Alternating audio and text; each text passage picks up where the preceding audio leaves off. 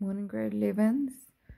The last time we looked at fixed costs, variable costs, and total costs, and the curve, you would have noticed that the fixed cost curve will be a horizontal curve, meaning it does not change because the word fixed means it stays the same.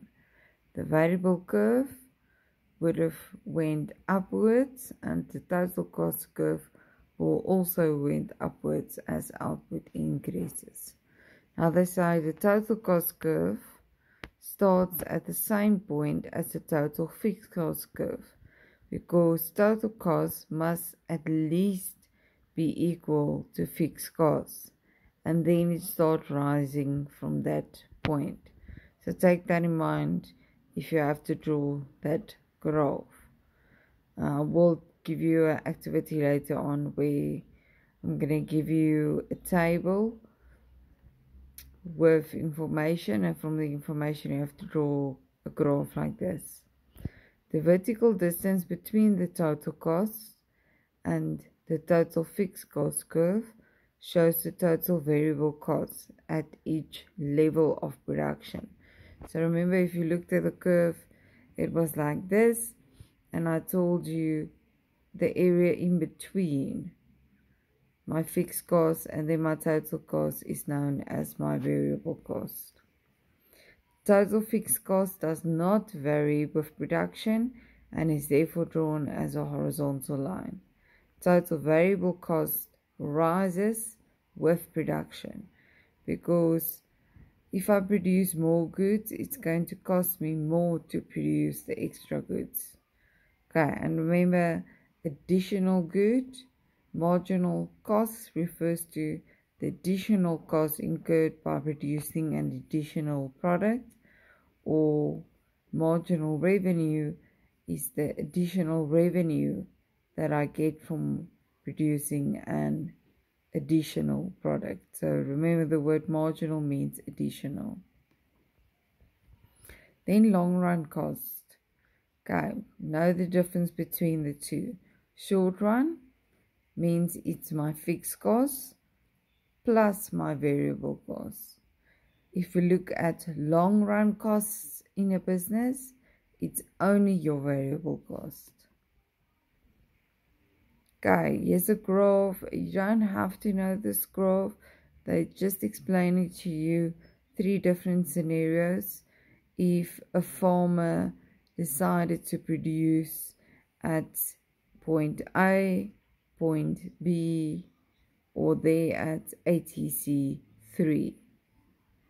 Okay, and the LAC stands for the long run average costs. ATC 1, ATC 2, ATC 3 stands for average total cost 1, 2, and 3. So, and the output is, let's say, how much or how many millis this farmer can produce. Here you can produce 700, there you can produce 1,800, and there you can produce 2,700.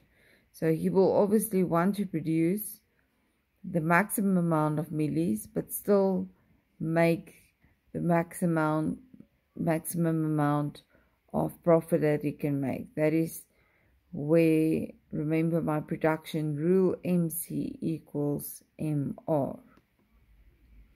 So they say in farming, a farmer can over time vary the size of his land or his farm to meet the farming requirements. Each possible farm size can be represented by its own short-run ATC curve. Imagine here they use a maize farmer, said milli farmer, same thing, has 3 farms of different sizes. In figure 2.2, the smallest farm is indicated by ATC 1, medium size ATC 2, and the largest farm ATC 3. If the farmer plans to produce 700 units of output, you will choose the small one. If you expect to produce 2,700 units to be the most profitable level of output, you will then choose the large farm, and the same goes for the medium form. The planning curve, just know what is a planning curve, shows the lowest cost per unit at which it's possible to produce a given level of output when there is enough time for the farmer to adjust the farm size. The long-run ATC curve consists of the segment of farm 1 ATC up to point A, the segment of farm 2's ATC curve between A and B, and the segment of ATC curve of farm 3 from point B.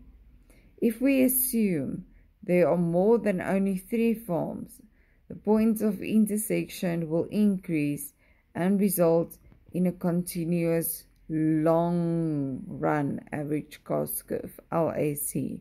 So it will just be a longer curve. Okay, so that curve is known as my planning curve, so that I can plan which farm I would use to produce on. The LAC curve is also U-shaped and is often called the envelope curve. Why envelope curve? What do we do with the envelope? We put something inside an envelope. Okay, so the envelope is basically covering my ATC curves. Alright, so think of the ATC curves is the letters, and my LAC curve, the long one, U-shaped, is the envelope that covers the 3 different letters. Alright, written letters. Alright. The farmer uses the LAC curve to select the farm size in the long run, depending on what he wants to produce, how many goods he wants to produce, and which is going to be most profitable. In the long run, decisions need to be made about, make sure you know this part, the scale of operations, production quantity, location of the operations, and the techniques of production. We'd like to ask this as a short question. For example, we can say, name any 2 long-run decisions or decisions that need to be made in the long run. Then you need to know scale of operations, so that's the production quantity, the location, where it will take place, and the techniques of production, meaning what techniques am I going to use? Machinery, human-made production, etc. The long-run ATC planning curve or ATC curve is sometimes called the planning curve. Alright, so remember the planning curve and the envelope curve. Decisions that will affect the cost of production, we'll have a look at tomorrow. All I want you to know is the difference between an envelope curve, planning curve, what is an ATC curve, what is an LAC curve. In other words, the long run average cost curve, and what is it used for? Okay, so you don't have to know how to draw it. You must just know why do we use it. Okay. Have a nice day. Chat to you guys again tomorrow.